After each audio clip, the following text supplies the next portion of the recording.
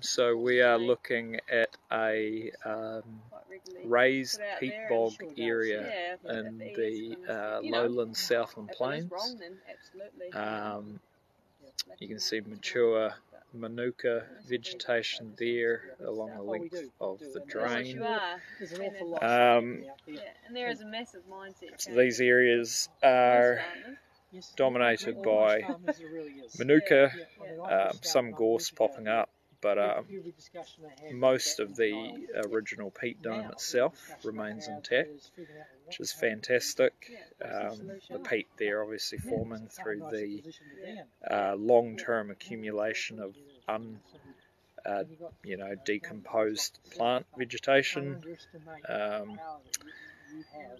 and you can see through most of the bog, majority of it is too wet to support that larger, more complex species, and instead is dominated by scrubland.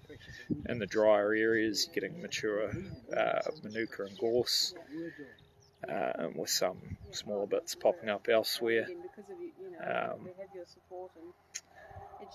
Yeah, these areas are crucial for water regulation, for carbon sequestration in the region, and it's really amazing to see one of these areas in good nick.